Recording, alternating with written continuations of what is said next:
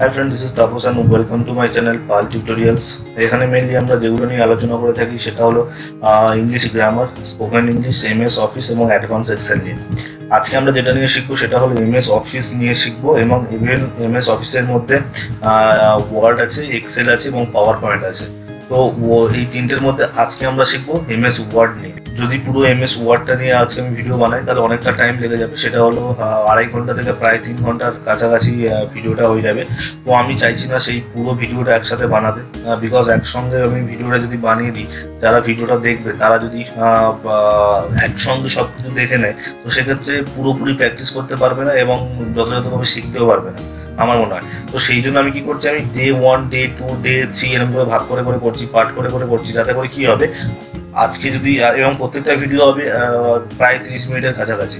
এবং এরকমভাবে যদি প্রতিদিন আমরা 8 ঘন্টা করে বা 40 মিনিট করে প্রতিদিন অল্প অল্প করে প্র্যাকটিস করি এবং দেখি ভিডিওটা, তাহলে কি হবে সেই ব্যাপারটা পুরোপুরি ক্লিয়ারলি আমরা বুঝতে পারবো এবং প্র্যাকটিসও করতে আমাদের সুবিধা হবে। সেই ভেবেই আমি পুরো ভিডিওটা একসাথে না বানিয়ে আমি এটাকে স্প্লিট করে দিচ্ছি, 30 মিনিট 40 মিনিট করে স্প্লিট করে দিচ্ছি বা গ্রুপ ওয়াইজ আমি ভাগ করে দিচ্ছি, যাতে করে আমাদের দেখতে সুবিধা হয় এবং প্র্যাকটিস করতেও সুবিধা হয়। তো চলো তাহলে শুরু করা যাক এমএস ওয়ার্ড নিয়ে।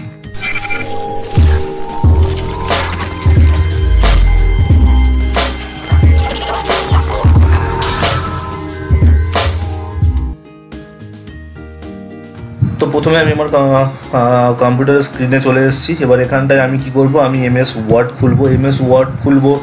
তো সেখানে কি আছে, আমাদের এমএস ওয়ার্ডের অনেকগুলোই ভার্সান আছে এমএস অফিসে।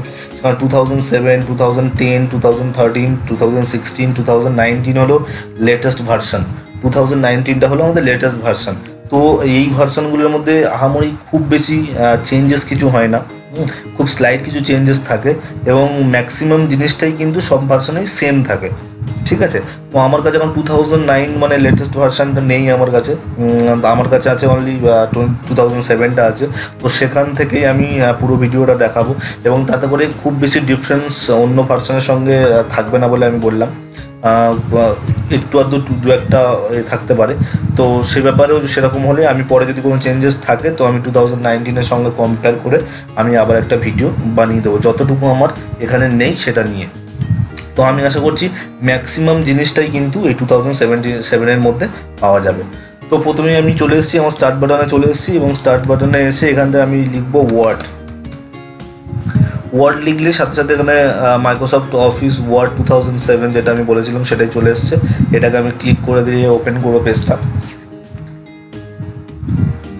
তো প্রথমেই যে পেজটা ওপেন হলো সেটা তার একটা নাম আছে, সেই নামটা বাই ডিফল্ট চলে এসছে ডকুমেন্ট 1 বলে।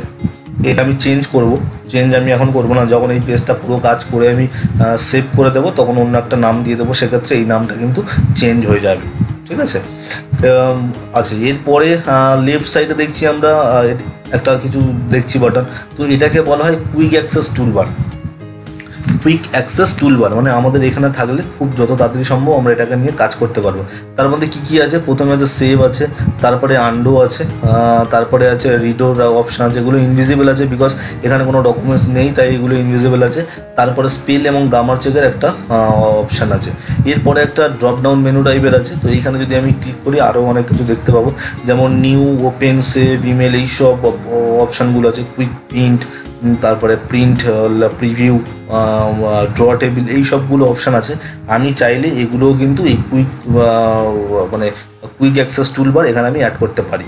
তো আমার যেগুলো লাগে মোটামুটি আমি সেগুলো এখানে অ্যাড করে রেখেছি। কেউ যদি চায় যে তার লাগবে এখানটায় ইমেলটা তার ফ্রিকোয়েন্ট ব্যবহৃত হয়, তাই ইমেলটা লাগবে। তো সেই ইমেলটা ক্লিক করলে ইমেলের পেজটা কিন্তু এখানে ইমেলের বাটনটা এখানে কিন্তু চলে আসবে। আবার আমি চাইছি যে না আমার ইমেলটা লাগবে না, তো আমি চাইলে ইমেলটা ক্লিক করে দিলে এটা আবার ইমেলটা চলে যাবে, আনটিক হয়ে যাবে, তো এখানে আর থাকবে না। তাহলে এটা হয়ে গেল কুইক অ্যাক্সেস টুলবার।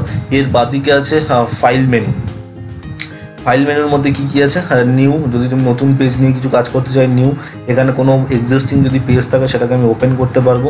এটাকে আমি যে পেজে কাজ করছি সেই পেজটা আমি সেভ করতে পারবো।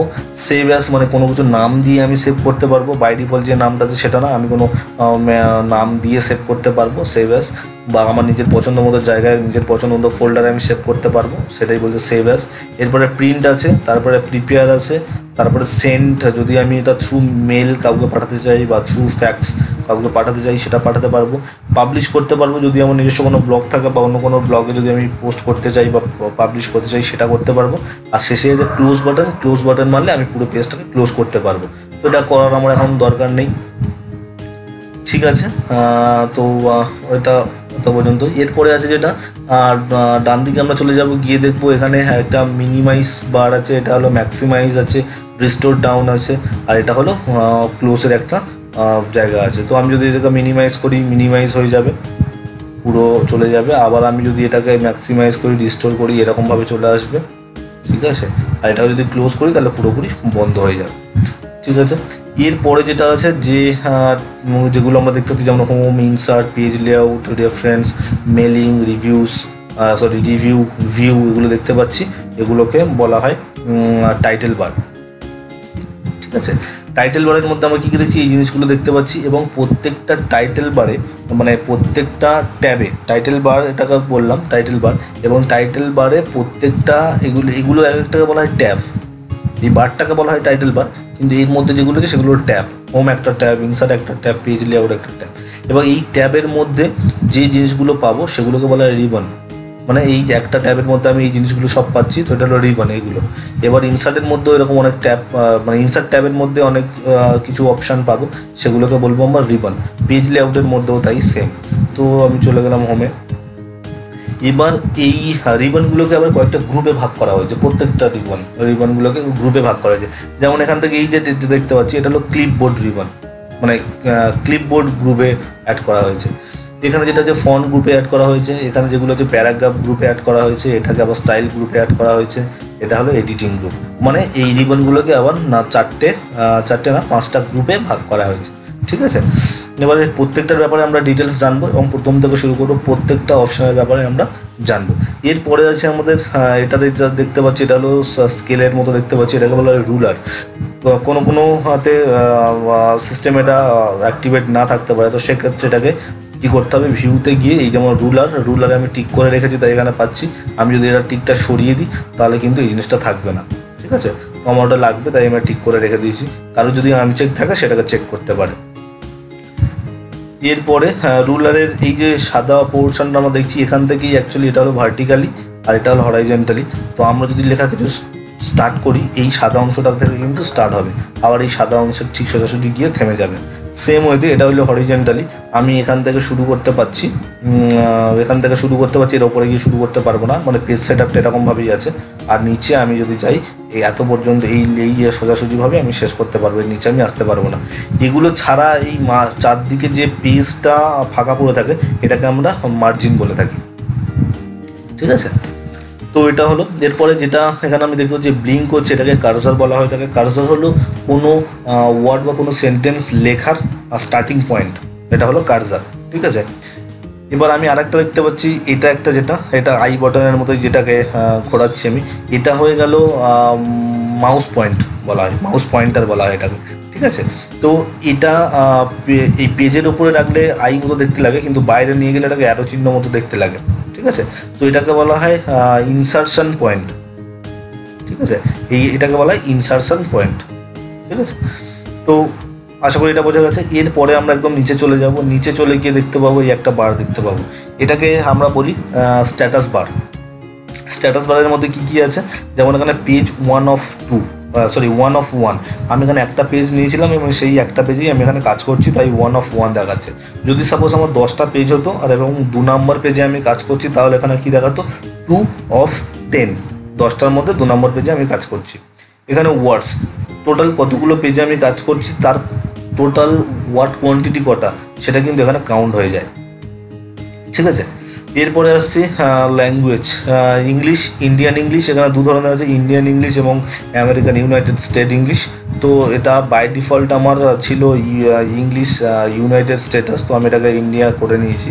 তো দুটো অলমোস্ট কাছাকাছি সেমই থাকে, তো আমি এটা আছে আর কিছু চেঞ্জ করছি না, যেরকম আছে সেরকম রইলো।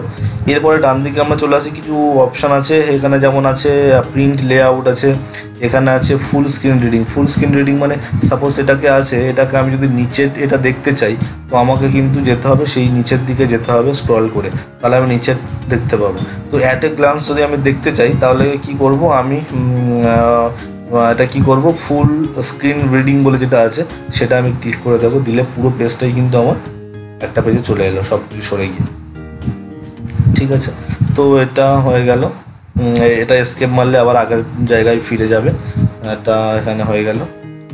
এরপরে আছে এগুলো লাগবে না খুব একটা, আউটলাইন ড্রট এগুলো লাগবে না।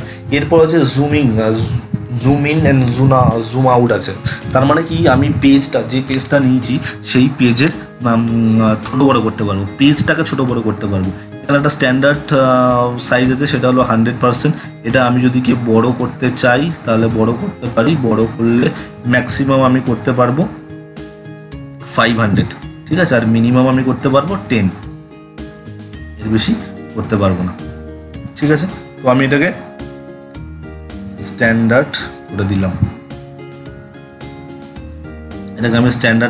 100 করে দিলাম,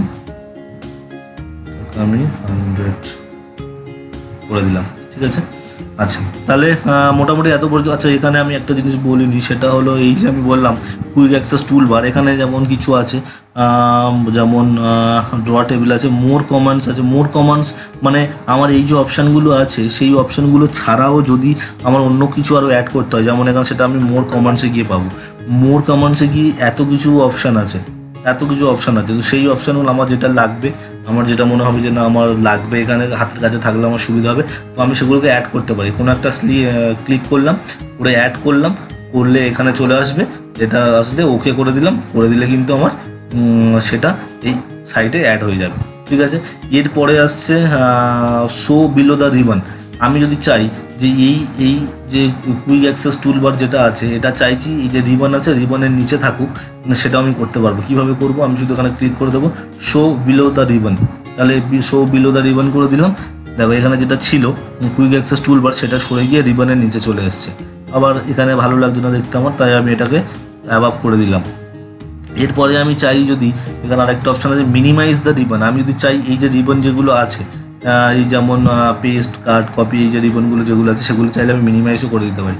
যদি মিনিমাইজ করে দিই তাহলে এরকম দেখতে লাগবে, শুধু এই বারটা থাকবে, টাইটেল বারটা, ট্যাব বারটা থাকবে, ট্যাবগুলো শুধু থাকবে, বাকি সব মিনিমাইজ হয়ে যাবে। তো আমি সেটাও চাইছি না, আমি আপাতত যেরকম ছিল সেরকমই রইলো, এটা করে দিলাম। তাহলে এত পর্যন্ত হলো এর ইন্ট্রোডাকশান। ঠিক আছে, মানে কোথায় কোন জিনিসটা থাকে কি, এটা একটা বেসিক জিনিস আমরা বুঝতে পারলাম। এরপরে আমরা এর কাজ শিখবো। তো এক ধার থেকে আমি প্রথম থেকেই শুরু করব। প্রথম থেকেই যে হোমটা প্রথমে খুলেছি এবং হোমের মধ্যে কী কী রিবন আছে সেইগুলো নিয়ে পুরো কাজ করব। ঠিক আছে, তো দেখা যাক ডিটেলসে। তো কোনো কিছু অ্যাপ্লাই করতে গেলে প্রথমে আমার কিছু একটা ডকুমেন্টস দিতে হবে। তো আমি চাইলে এখানে টাইপও করতে পারি, যা হোক আমি একটা টাইপ করতে পারি। আবার টাইপ করতে গেলে যদি আমার মনে হয় অনেকটা সময় লেগে যাচ্ছে, তো আমি একটা ইজি একটা প্যারাগ্রাফ খুব সহজেই ট্রিকের মাধ্যমে নিতে পারি। সেটা হলো is equal two RAND bracket open bracket close করে এন্টার করে দিলাম। আমার একটা প্যারাগ্রাফ চলে এলো। কি প্যারাগ্রাফ আমি জানি না, যাই হোক এটা চলে এসছে এই প্যারাগ্রাফটা নিয়ে। এবার এর ওপরে যত কাজকর্ম আমি করব। প্রথমে অপশান আমাদের কি আছে, কাট, কপি, পেস্ট, ফরম্যাট, প্রিন্টার, এইগুলো আছে। তো আমি প্রথমে শুরু করি, প্রথমে কাট অপশানটা আছে। কাট মানে হলো কোনো ডকুমেন্টস কেটে নিয়ে অন্য জায়গায় কেটে নিয়ে অন্য জায়গায় পেস্ট করতে পারি, আবার বাদও দিতে পারি, এরকম কিছু। কপি মানে কি, কপি মানে কোনো ডকুমেন্টস আমি ওখান থেকে কপি করে নিয়ে ওই অ্যাকচুয়াল পেজ ওখানেই থাকবে, আবার অন্য জায়গায় আমি চাইছি ওই ডকুমেন্টসটা থাকুক। ঠিক আছে, সেক্ষেত্রে আমি কপি করতে পারি। আর পেস্ট কি, আমি কাট করেও কপি করতে পারি, কাট করেও পেস্ট করতে পারি, মানে আমি এখান থেকে কেটে নিয়ে নিচে পেস্ট করবো সেটাও করতে পারি, আবার কপি করেও আমি এটা পেস্ট করতে পারি। কীভাবে আমি সেটা দেখিনি। আচ্ছা, আমার এখানে এটাকে আমি ডিলিট করে দিলাম, আমরা একটাই হয়ে যাবে। সেটাও আমি এই সিলেক্টের মাধ্যমে না করে আমি এটার মাধ্যমে করতে পারতাম। Equal to RAND open bracket 1,1 এটাকে যদি আমি দিই তাহলে কিন্তু একটা লাইন আসবে এবং একটাই সেন্টেন্স আসবে এখানটায়। ঠিক আছে, সেটাও করতে পারতাম। তো এনিওয়েজ আমার ওটা আছে, তো ওটা থাক, এটা নিয়ে নিলাম। এটাকে আমি কি করব, প্রথমে আমি কাট করতে চাইছি। তো প্রথমে আমার কি করতে হবে, সিলেক্ট করতে হবে। সিলেক্ট আমি অনেক রকমভাবে করতে পারি। প্রথম কথা হলো আমি এখান থেকে মাউসটা রেখে এটাকে নিয়ে করতে পারি। মাউস দিয়ে আমি ড্র্যাগ করেও এটা কপি করতে মানে সিলেক্ট করতে পারি। আর তাছাড়া আমি এখানে রেখে শিফট লেফট অ্যারো দিয়ে, আপ অ্যারো দিয়ে, লেফট অ্যারো দিয়ে আমি এটাকে সিলেক্ট করতে পারি, সেটাও করতে পারি। আবার এখান থেকে আমি এটাকে দিয়ে শিফট ডাউন অ্যারো করলাম, প্রথমটা সিলেক্ট হয়ে গেল। তারপরে আবার ডাউন অ্যারো করলাম শিফট চেপে, সেকেন্ডটা সিলেক্ট হয়ে গেল। তারপরে আবার শিফট চেপে ডাউন অ্যারো করলাম, এটা হয়ে গেল। শিফট চেপে আবার ডাউন অ্যারো করলাম, এটা আবার সিলেক্ট হয়ে গেল। এটাকে সিলেক্ট করে দিলাম। এছাড়া যদি একটা পেজের মধ্যে পুরো পেজটাকে আমি সিলেক্ট করতে চাই, তাহলে কন্ট্রোল এ দিলেও এটা সিলেক্ট হয়ে যাবে। যেমন কন্ট্রোল এ মারলাম, পুরোটা সিলেক্ট হয়ে গেল। সিলেক্ট হওয়ার পরে এবার আমি এটাকে কাট করতে পারি। কাট করে নিলাম, মানে এখানে আর থাকলো না, কেটে নিলাম পুরো ব্যাপার। নিয়ে আমি এখানে শেষে গিয়ে পেস্ট করব। শেষে ক্লিক করলাম, শেষে ক্লিক করে আমি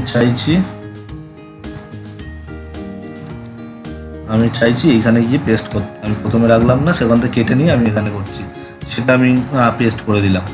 এবার আমি চাইছি যে এটাকে কপি করতে। এটাকে কপি করলাম মানে এখানে থাকলো, কিন্তু আবার একটা কপি করে নিলাম। নিয়ে আমি চাইছি এরপরে আবার একটা পেস্ট করতে। এখানে আমি পেস্ট কন্ট্রোল ভি পেস্ট করে দিলাম। পেস্টের আমি কাটের আমি শর্টকাট কি বলি, কাটের শর্টকাট কি হলো কন্ট্রোল এক্স। সেটা আমি যখন কাটের উপরে মাউসটা রাখবো তখনই এখানে নিচে দেখিয়ে দেবে, ঠিক আছে। কাটের শর্টকাট কি হলো কন্ট্রোল এক্স দিয়ে আমি কাট করতে পারি। কপির হলো কন্ট্রোল সি, এখানে যেমন মাউস রাখলে আমি দেখতে পাবো কন্ট্রোল সি। আর পেস্টের শর্টকাট হলো কন্ট্রোল ভি, ঠিক আছে।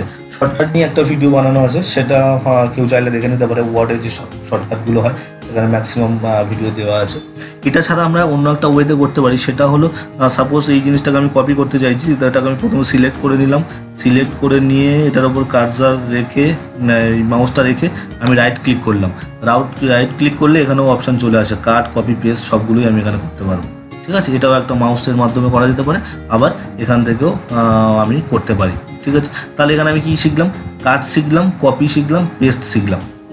এরপরে আমি ফরম্যাট প্রিন্টার শিখবো। ফরম্যাট প্রিন্টার মানে আমি চাইছি ফরম্যাটিং করতে, মানে এখানে এই যে এটা আছে, এটা সাপোজ আমি কোনো একটা স্টাইল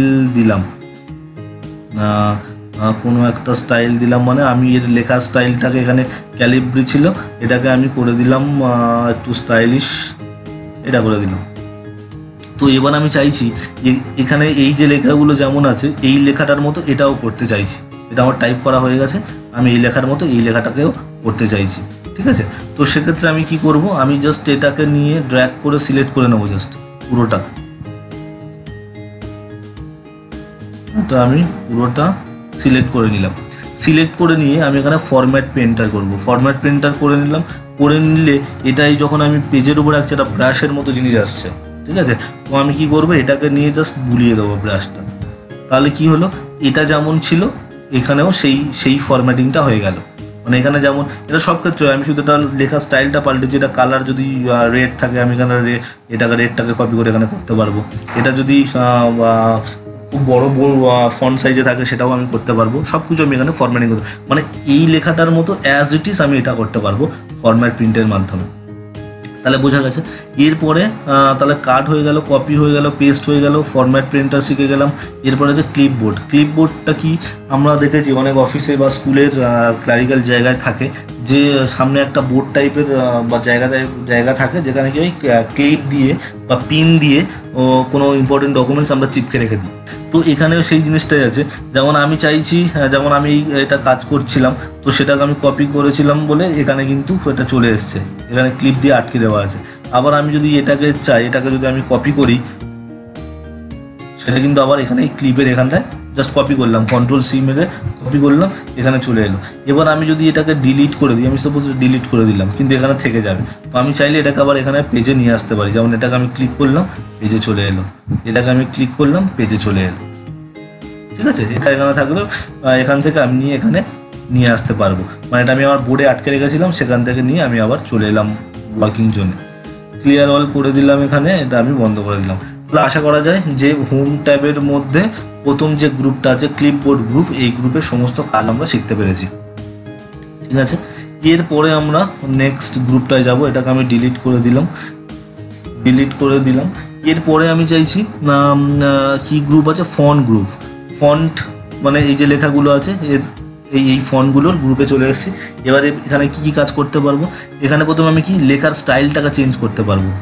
লেখার যার যে স্টাইলে লেখা আছে সেই স্টাইলটাকে আমরা এখানে চেঞ্জ করতে পারবো। কীভাবে করব, সাপোজ আমি এখানে প্রথমে এটাকে সিলেক্ট করে নিলাম।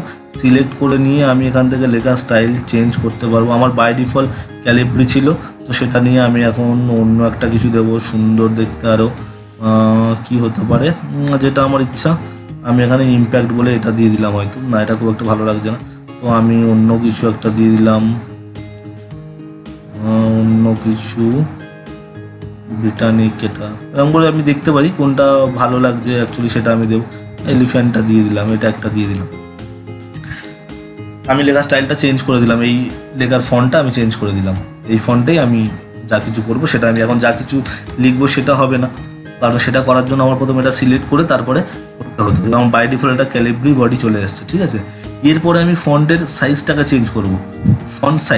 ফন্টের সাইজটা আমি শর্টকাটেও করতে পারি, কন্ট্রোল শিফট গ্রেটার দ্যান। ঠিক আছে, তো সাইজটা চেঞ্জ করার জন্য প্রথমে আমি সিলেক্ট করে নিলাম। সিলেক্ট করার পরে আমি ড্রপ ডাউনে চলে গেলাম। এখানে আমার দেখা যাচ্ছে 8 থেকে ম্যাক্সিমাম 72 পর্যন্ত আমি করতে পারবো ফন্ট সাইজ, বড় ছোটো। তো আমি এটা স্ট্যান্ডার্ড করে নিলাম, মোটামুটি এটা 18 করে নিলাম। ঠিক আছে, 18 করে নিলাম। এবার আচ্ছা, এখানে একটা জিনিস বলে রাখি, এখানে কিন্তু ম্যাক্সিমাম 72 নয়, ম্যাক্সিমাম আমরা করতে পারি 1638। সেটা কি করে বুঝবো, এখানে তো নেই, তো আমি এখানে ক্লিক করতে পারি। 1638 করলাম, এন্টার মারলাম, এটা নিয়ে নিয়েছে। এত বড় ফন্ট বোঝাই যাচ্ছে না। জুম যদি করে দিই এটাকে, তাহলে কি বোঝা যেতে পারে, তাও বোঝা যাচ্ছে না, অনেক ছন্ন ছাড়া হয়ে যাচ্ছে। ঠিক আছে, টুকরো টুকরো হয়ে গেছে। এনিওয়েজ, তো ম্যাক্সিমাম আমরা এটা খুব একটা কাজে লাগে না, আমার তো দেখা নেই কোথাও কাজে লেগেছে বলে। তো আমাদের একটা ম্যাক্সিমাম লাগে, তাহলে এখানটায় ম্যাক্সিমাম আমরা এখানে ইনপুট করতে পারি 1638। এরপরে যদি আমি 1639 করি সেটা কিন্তু নেবে না। The number must be between 1 and 1638। ঠিক আছে, তো নেবে না। তো আমরা 1 থেকে 1638 পর্যন্ত করতে পারি, এটা আমরা জানলাম। তো আমি একটা স্ট্যান্ডার্ড যেটা ছিল বাই ডিফল্ট সেটা করে দিই, 16 করে দিই। 16 ম্যানুয়ালি আমি করে দিলাম। এরপরে আমি যেটা করব সেটা হলো, তাহলে ফন্টের স্টাইল শিখে গেলাম, ফন্টের সাইজিং আমরা শিখে গেলাম। এরপরে আছে বোল্ড, ইটালিক, আন্ডারলাইন। বোল্ডটা কি, এটা হলো নর্মাল ফন্টে ক্যালিব্রিতে চলে যাই আমি, যেটাতে ছিল এটাই সাপোজ আছে। তো এটাকে আমি বোল্ড করতে চাইছি, লেখাগুলোকে একটু মোটা মোটা একটু ঠিক করতে চাইছি। তো সেটা যদি করার জন্য আমাকে বোল্ড করতে হবে। বোল্ড করি, যদি বোল্ড করে দিই লেখাগুলো একটু মোটা কালির এটা হয়ে গেল। ঠিক আছে, এটাকে আমি কন্ট্রোল জেড করে দিলাম। কন্ট্রোল জেড মানে কিন্তু এখানে আন্ডো মানে কি, আগের অবস্থায় ফিরে যাওয়া। আর কন্ট্রোল ওয়াই যদি প্রেস করি শর্টকাটে, তাহলে কিন্তু রিডো মানে হলো পরের জায়গা। যেমন আমি এখানে আমার আগে কি ছিল, বোল্ড করা ছিল, সেটা থেকে আমি আগে চলে এলাম, ক্যালিব্রিতে চলে এলাম। এবার আমি যদি কন্ট্রোল ওয়াই করি তাহলে কিন্তু আবার বোল্ডে চলে যাবে। আবার যদি কন্ট্রোল জেড করি তাহলে ক্যালিব্রিতে চলে, আগের অবস্থায় যেতে কন্ট্রোল জেড করবো, আন্ডু, অ্যান্ড কন্ট্রোল ওয়াই করলে পরের জায়গায় চলে যাব। ঠিক আছে, তো আমার আগের জায়গায় যাওয়া দরকার ছিল, কন্ট্রোল জেড করে দিলাম। এটাকে আমি তাহলে কি করেছিলাম, বোল্ড শিখে গেছি। এরপরে আমি ইটালিক, এটাকে যদি করি লেখাগুলো তাহলে কি হবে, একটু ইটালিকের ফন্টে লেখা হবে, তার মানে এটাকে একটু হেলা টাইপের একটুখানি লেখা হবে। এটা লেখা হয়ে গেল। এরপরে আমি চাইছি, এগুলো কিন্তু যখনই আমি কিছু করতে যাবো তখন আমার সিলেক্ট করতে হবে। এরপরে আমি চাইছি আন্ডারলাইন আছে, এখানে আন্ডারলাইন এর শর্টকাট কী আছে, কন্ট্রোল ইউ। আমি যখনই মাউসটা এইগুলোর উপরে রাখবো তখন কোনো কিছু শর্টকাট থাকলে সেটা দেখিয়ে দেবে আমাকে, যেমন আন্ডারলাইন, কন্ট্রোল ইউ। তো আমি আন্ডারলাইন প্রেস করলাম, এখানে সবগুলো নিচে কিন্তু আন্ডারলাইন হয়ে গেল। আন্ডারলাইনের পাশে একটা ড্রপ ডাউন মেনু আছে, তো এখানে আমি ড্রপ ডাউনে করলে আশা করি অনেক কিছু আরও দেখতে পাবো। তো অনেক কিছু এখানে আছে, মানে এই স্টাইলের আছে, ডবল আন্ডারলাইন আছে, এরপরে আছে এটাকে থিক আন্ডারলাইন আছে, এরপরে আছে ডটেড আন্ডারলাইন। এরকম করে প্রত্যেকটা আন্ডারলাইন আমরা ইউজ করে দেখতে পারি কোনটা ভালো লাগছে। আমার মনে হয় এটাই আন্ডারলাইন, মানে এটাই ভালো লাগছে, তো এটাই দিয়ে দিলাম আপাতত। এটা ছাড়া আর এখানে গেছে আন্ডারলাইন মোর আন্ডারলাইন্স মানে এখানে একটা জিনিস দেখিয়ে দিই, সেখানে এখানে আমি করতে পারি, এখানে এইগুলো আরও আছে, এগুলো মনে হয় ওখানে ছিল না, এইসব জিনিসগুলো অ্যাডিশনাল কিছু কিছু আছে। এখানে যেটা নতুন আছে সেটা হলো ওয়ার্ডস অনলি করতে পারি। ওয়ার্ডস অনলি করলে কী হবে, যে শুধুমাত্র ওয়ার্ডের নিচে নিচে থাকবে। দেখে নিই একবার, এটা করে দিলাম, করে আমি যদি ওকে করি তাহলে এখন শুধু ওয়ার্ডের পরে পরে আছে। আমি যদি এটাকে একটু বড় করি, জুম একটু বড় করি, তাহলে দেখা যাবে, তাই না? এটা একটু বড় করে দিলাম, শুধু ওয়ার্ডের নিচে নিচে আন্ডারলাইনটা আছে। এটা আমি কোথা থেকে করলাম, মোর থেকে, ঠিক আছে? মোর আন্ডারলাইনে গিয়ে এর একটা শর্টকাট আছে Ctrl+D বলে, সেটা দিয়েও আমরা ওপেন করতে পারি। তো এখানে গেলাম, গিয়ে আমি কি করলাম, আন্ডারলাইনের জায়গায় ওয়ার্ডস অনলি করে দিলাম। তাহলে কি হবে, ওয়ার্ডস অনলি করে দিলে শুধু ওয়ার্ডের নিচে নিচে আসবে, বাকি সব যেখানে ওয়ার্ড নেই সেখানে কিন্তু মানে যেখানে পেজ আছে সেই পেজের জায়গায় পেজ থেকে যাবে, আন্ডারলাইনটা আসবে না। এটা ছাড়াও মোর আন্ডারলাইনে আরও যদি নতুন নতুন আছে, কিছু কিছু অ্যাডিশনাল আছে, সেগুলো এখান থেকে দেখা যাবে। হয়ে গেল, তাহলে এটাকে আমি করে দিলাম, আন্ডারলাইন হয়ে গেল। এরপরে আচ্ছা আন্ডারলাইনটা আমি তুলে দিই আপাতত, আন্ডারলাইনটা আমার লাগবে না, আন্ডারলাইনটা তুলে দিলাম, ঠিক আছে? এবার এরপরে আমি যেটা করব সেটা হলো স্ট্রাইক থ্রু মানে কি, আমি লেখাগুলোর উপরে একটা স্ট্রাইক, মানে সাপোজ আমি কোনো একটা সেন্টেন্স লিখেছি, এখানে একটা সেন্টেন্স লিখেছি, এটা আমার ভুল হয়ে গেছে, ঠিক আছে? আমি কেটে দিতে চাইছি, হ্যাঁ, তো আমি কি করবো, স্ট্রাইক থ্রু করে দেবো। স্ট্রাইক থ্রু করে দিলে এটা কী হবে, একটা সিঙ্গেল স্লাইড কাটা হয়ে যাবে, ঠিক আছে? আমি চাইলে এটা দুটোও করতে পারি। কীভাবে করব সেটা আমি Ctrl+J মানে আগের অবস্থায় চলে গেলাম, গিয়ে এবার যদি Ctrl+D মারি তাহলে এখানে কিন্তু চলে আসবে এফেক্টসের মধ্যে স্ট্রাইক থ্রু আছে, স্ট্রাইক থ্রুর পরে ডাবল স্ট্রাইক থ্রু, ডাবলটা করে দিলাম। ডাবল যদি করে দিই তাহলে এখানে কিন্তু দুটো স্ট্রাইক চলে আসবে। আশা করি বোধ দেখা যাচ্ছে, এখানে দুটো স্ট্রাইক এখানে চলে আসবে, ঠিক আছে? এটা হয়ে গেল। এবারে স্ট্রাইক থ্রু হয়ে গেল, Ctrl+Z, আমি আগের অবস্থায় চলে গেলাম। এরপরে আছে সাবস্ক্রিপ্ট, আরেকটা আছে সুপারস্ক্রিপ্ট। এখানে শর্টকাটও দেওয়া আছে। সাবস্ক্রিপ্ট হলো Ctrl+= সাবস্ক্রিপ্ট মানে কি, এটা হলো আচ্ছা আমি এটা দেখিয়ে দিই তারপরে বলবো। সাবস্ক্রিপ্ট আমাদের ছোটোবেলার অঙ্ক মনে আছে আশা করা যায়, যেমন বলে দিচ্ছে, যেমন আমি এখানে লিখতাম a² + b² = a² +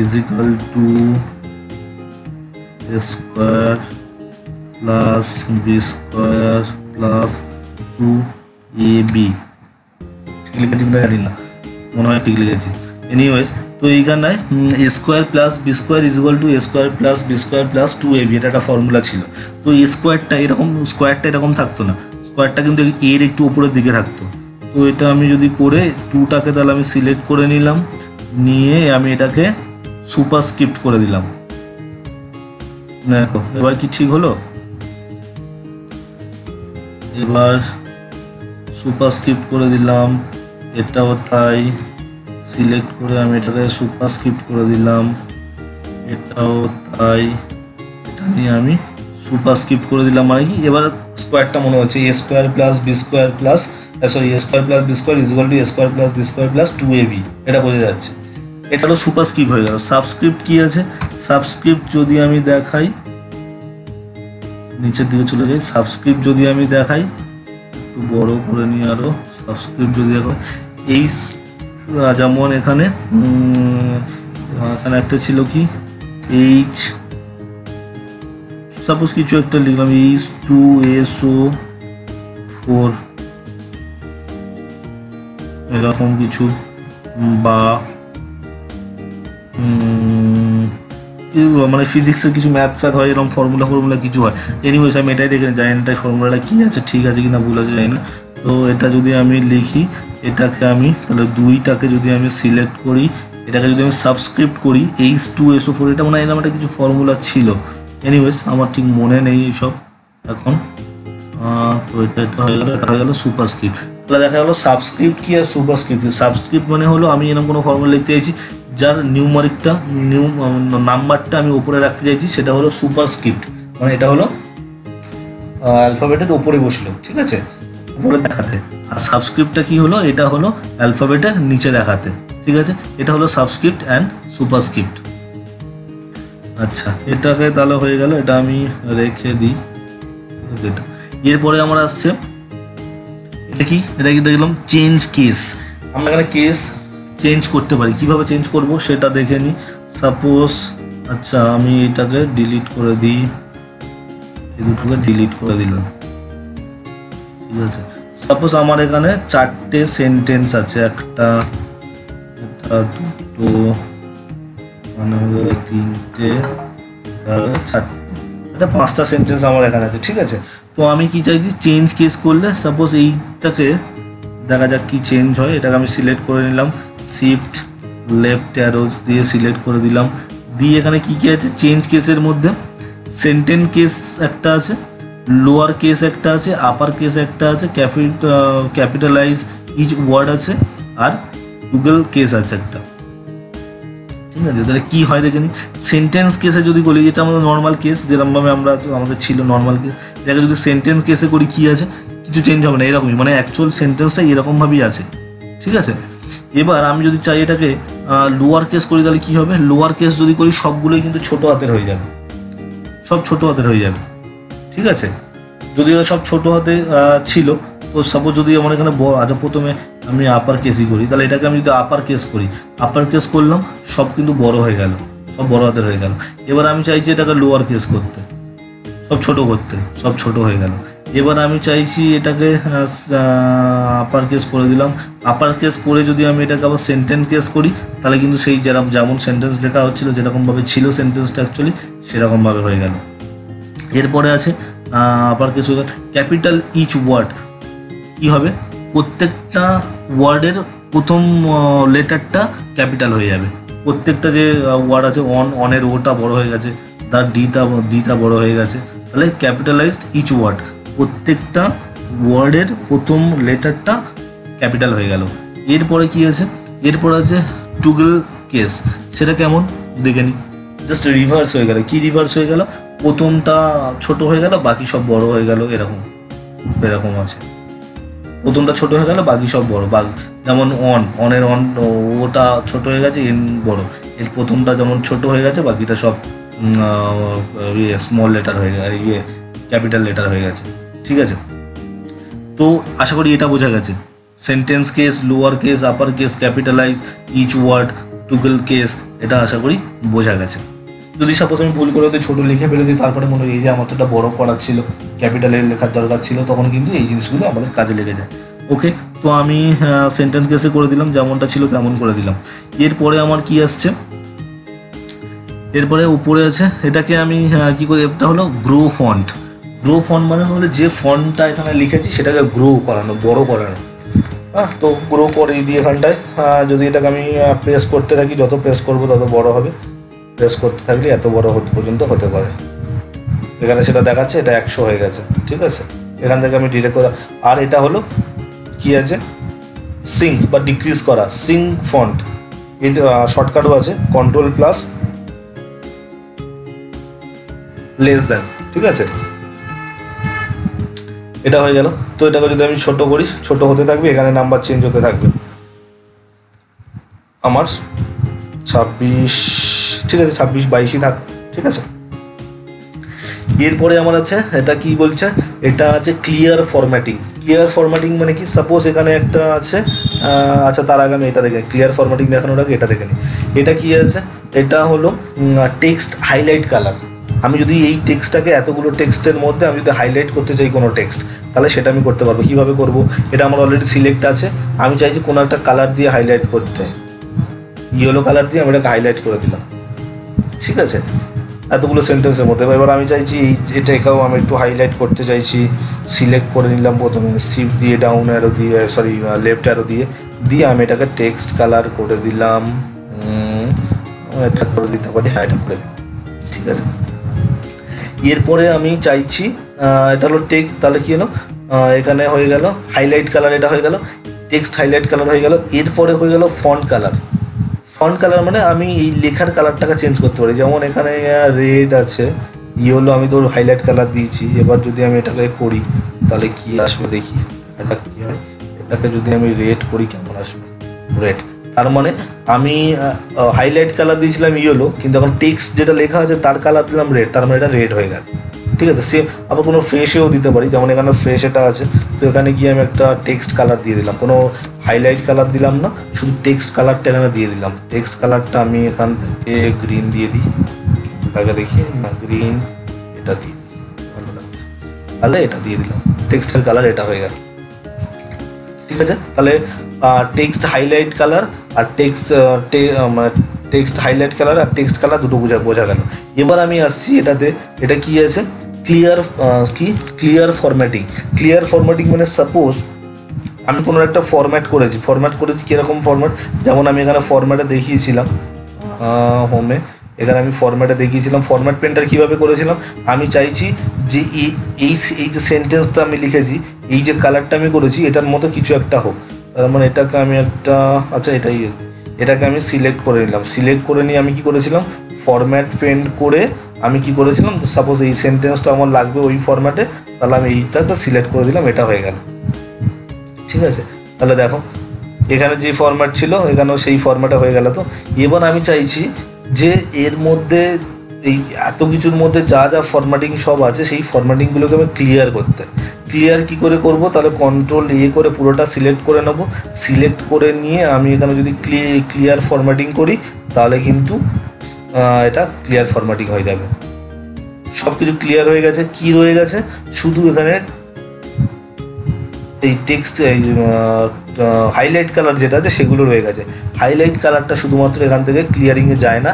এটার জন্য আমাকে কি করতে হবে, এটার জন্য আমাকে সিলেক্ট করতে হবে, করে এখান থেকে গিয়ে আমাকে নো কালার করতে হবে। এখান থেকে গিয়ে আমাকে নো কালার করতে হবে, তাহলে কি হবে, এটা যেরকম ছিল সেরকম ফরম্যাটে চলে আসবে। তাহলে আমরা এত পর্যন্ত কী শিখলাম একবার দেখে নিই। আমরা দুটো গ্রুপের কাজ শিখলাম, ক্লিপবোর্ড শিখলাম আর ফন্ট শিখলাম। ক্লিপবোর্ডের মধ্যে আমরা কী কী শিখলাম, কাট, কপি, ফরম্যাট, প্রিন্টার, পেস্ট, এটা শিখলাম। আর ফন্ট গ্রুপে আমরা লেখা স্টাইল কীভাবে, সেন্টেন্স মানে ফন্ট কীভাবে চেঞ্জ করতে হয় সেটা দেখলাম। ফন্টের স্টাইল কীভাবে চেঞ্জ করতে হয় সেটা দেখলাম। তারপরে তার সাইজ, ফন্টের সাইজ কীভাবে বাড়াতে কমাতে হয় সেটা শিখলাম। বোল্ড, ইটালিক, আন্ডারলাইন শিখলাম। তারপরে স্ট্রাইক থ্রু শিখলাম, কীভাবে সিঙ্গেল স্ট্রাইকে বা ডাবল স্ট্রাইকে করা যায় সেটা শিখলাম। এরপরে আমরা শিখলাম কি সুপারস্ক্রিপ্ট, সাবস্ক্রিপ্ট, তারপরে চেঞ্জ কেস, তারপরে text highlight colour, text colour, তারপরে আছে গ্রো ফন্ট, তারপরে আছে সিঙ্ক ফন্ট, তারপরে আছে ক্লিয়ার ফরম্যাট, এগুলো শিখলাম। এবার আমরা শিখবো এখানে আর একটা কাজ আমরা এখান থেকে শিখবো, সেটা হলো এখানে যেটা আছে পয়েন্টার, এখান থেকে গিয়ে আমরা শিখবো, যেমন আমি স্ট্রাইক থ্রু শিখলাম, ডাবল স্ট্রাইক থ্রু শিখলাম, সুপারস্ক্রিপ্ট, সাবস্ক্রিপ্ট, এগুলো শিখলাম। শ্যাডোটা কী হবে, শ্যাডোটা দেখে নিই একবার কী হয়। এখানে দিয়ে যদি আমি এটাকে শ্যাডো করে সিলেক্ট করে নিই, কন্ট্রোল সিলেক্ট করে দিলাম। কিছু করতে গেলে আগে সিলেক্ট করতে হবে, করে আমি এটাকে যদি শ্যাডো করি কী আসবে, তাহলে একটা শ্যাডো আসছে, হালকা হালকা দেখা যাচ্ছে। যদি আমি বড় করি দেখা যাচ্ছে হালকা একটা শ্যাডো আছে। এইগুলোর ব্যাপারে আরও ডিটেলসে আমরা জানবো, এনিওয়েজ ডিটেলসে আমরা জানবো। আচ্ছা ঠিক আছে, এবার এটা হয়ে গেল। এরপরে কি আছে, যদি আমি আউটলাইন দিই, আউটলাইন দিলে কি আসবে, কেমন দেখতে লাগবে, এরকম দেখতে লাগবে যদি আমি আউটলাইন দিই। তারপরে কি আছে, যদি আমি এমবস কিছু দিই, এটাও একটু সুন্দর লেখা টাইপের আসবে, এরকম আসবে এমবসড, মানে ফোটানো এরকম টাইপের। এটাকে চেঞ্জ কোন যদি দরকার পড়ে সেটা আমরা করতে পারি। এরপরে যদি এনগ্রেভ এরকম প্রায় কাছাকাছি একটু ডিজাইন টাইপের হয়ে যায়, এরকম দেখতে লাগে। এগুলো খুব একটা লাগে না দরকারে, জাস্ট আমি বলে দিলাম। যেটা লাগে সেটা হলো স্মল ক্যাপস, এটা লাগে। তো তার আগে আমাকে কি করতে হবে, এটাকে আমি কন্ট্রোল জেড করে আগেরটাই চলে যাই। এখানে আমি চেঞ্জ কেসে গিয়ে একটুখানি চেঞ্জ করে দিই আপার কেস দিয়ে। এবার যদি আমি এটাকে করি স্মল ক্যাপস যদি করি তাহলে কি বোঝা যাবে, যাবে না। এটাকে যদি আমি লোয়ার কেস দিয়ে করি তাহলে কি বোঝা যাবে? দেখা যাক। অল স্মল ক্যাপস বোঝা যাচ্ছে না। ক্যাপিটালাইজড ইচ ওয়ার্ড যদি করি,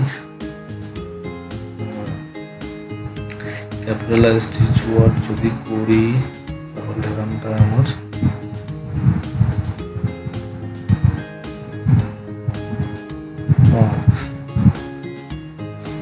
যদি আমি এখানে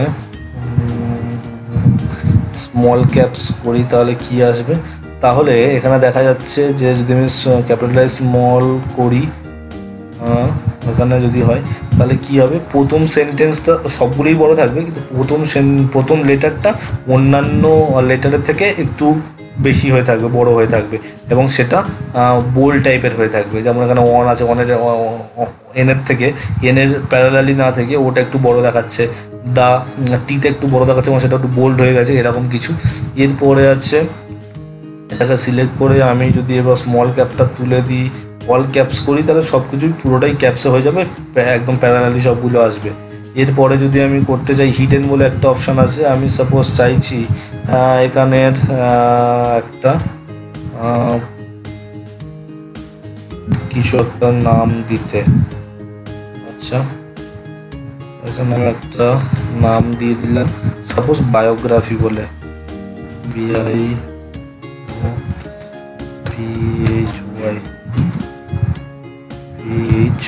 বায়োগ্রাফি অফ মি,